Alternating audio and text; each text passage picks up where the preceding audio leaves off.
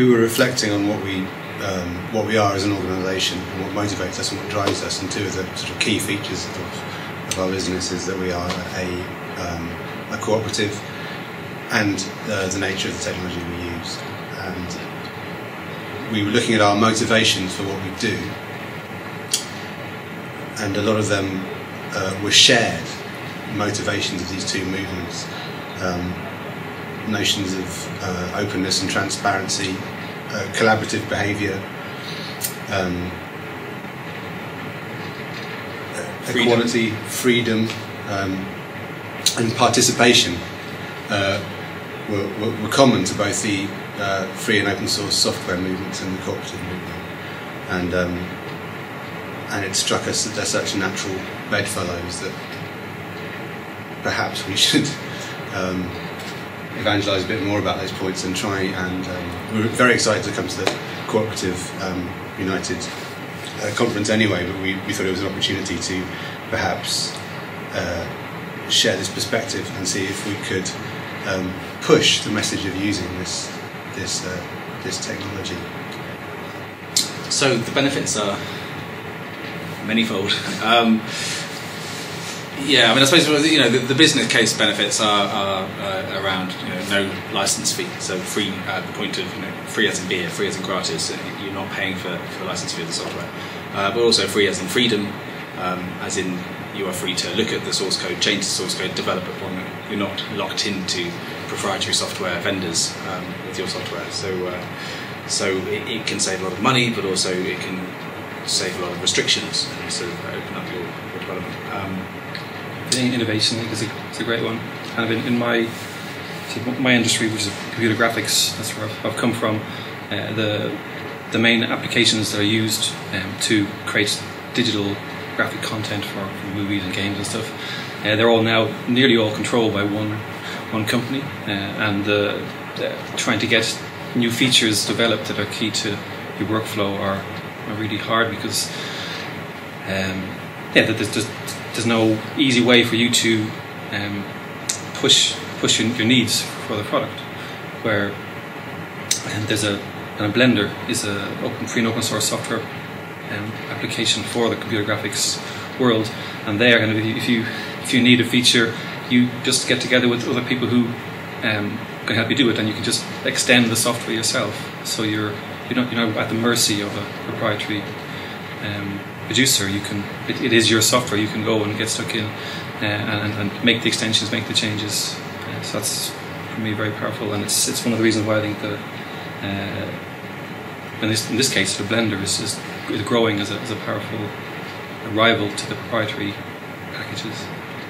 So what is obvious is that the success stories for free and open source software have been more sort of framework and infrastructure, so that the key, it's almost geek driven, or where the techies are the consumers of the products. So I think all the leading software languages, most of the leading languages in which you write software are free, but there aren't that many sort of big success cases for consumer products. There's finished products that consumers use, which I think is because it's a harder business model to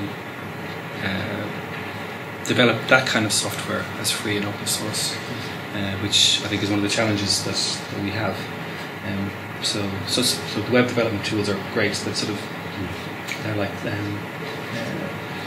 And maybe you could come. Why do you think that web development tools have been so successful as free and open source tools? It's a good question. I mean, maybe it's the speed of change of the web development environment. Over the last 10 years, the growth of the online world and business and that has. It's a bit chicken and egg, I suppose, isn't it? Because tools like Drupal, which is the web development framework that we work in, is built on open source technologies like PHP, a scripting language, and MySQL, a database language, and Apache Web Server, and these are the foundations on which Drupal has built. So it's kind of, there are other infrastructure technologies on top of which a framework has been built, following on from the open source ethos, and then now people start to use that as a product. Because people want to make websites and obviously it's free to download and you can start to change it, and it's got all of this flexibility built into it. So maybe that's part of the reason. And the innovation. I think the community was right in there when people started wanting to use content management systems and frameworks. These technologies were there in the open source community quite early on. Yeah, and I guess, like you say, like, I mean, because it is quite a sort of tech-led and perhaps a geek kind of, sort of developer led sort of culture initially, that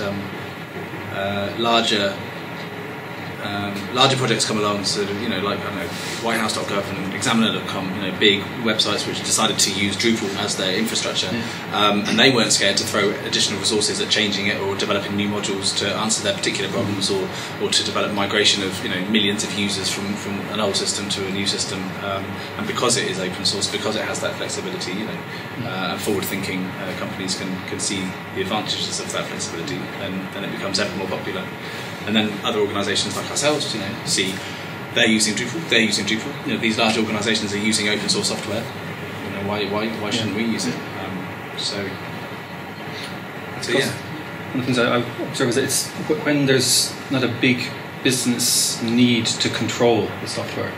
I think an awful lot of software developers, particularly so at the most proprietary end of the spectrum, they put huge investment in controlling the distribution of their tools, or of their games, for example.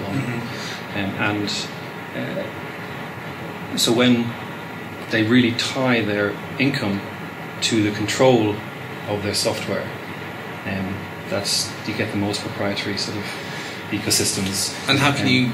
There's less need for that. So, say a newspaper doesn't need to control the extensions of Drupal to make a newspaper. Yeah. So it's easier for them to release their control of any developments they make. No, absolutely. I think it's very difficult in the computer games industry, for example, to consider a business model around open source computer games. Yeah. What would that business model be like? It's an interesting problem. But I guess most of the cooperatives that we're talking about promoting open source software to, most of them are not developers, are not developing software on which they want to sell a license. Most of them are consumers of software, and so it is the consumers who really win with large open source projects. Yeah. I think there was one of the stats in our presentation, something like $60 billion per year is saved by consumers and potentially lost by proprietary software developers in terms of license fees, which is a massive saving to the small businesses who are the consumers of those software. So even just on a financial basis, it makes a lot of sense as a consumer. So maybe the business models need to sort of move away from trying to realising that and communicating that. So saying to the cooperative movement, kind of, your members are saving this amount of money because they're benefiting from all this free development, and finding ways for them to just be aware of that first, and then find other ways of supporting.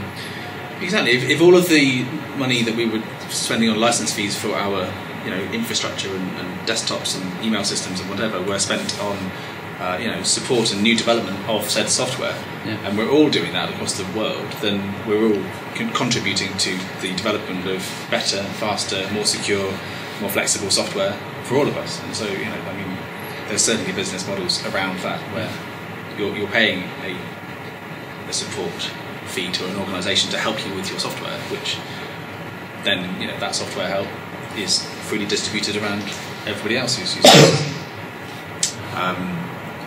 We're probably not recommending that every co-op should just drop all of their proprietary software right now and change over to open source, or else you're not a co-op. That's a little harsh. But encouraging them to make small changes, and be less reliant on proprietary software, I think, strengthens the cooperative movement as a whole. Increases the freedom and autonomy within which we can operate. That freedom and autonomy principle 5 or can't remember which one it is. But that freedom and autonomy principle, which was freedom and autonomy from government. Some could argue that freedom and autonomy from proprietary software vendors may also be part of that.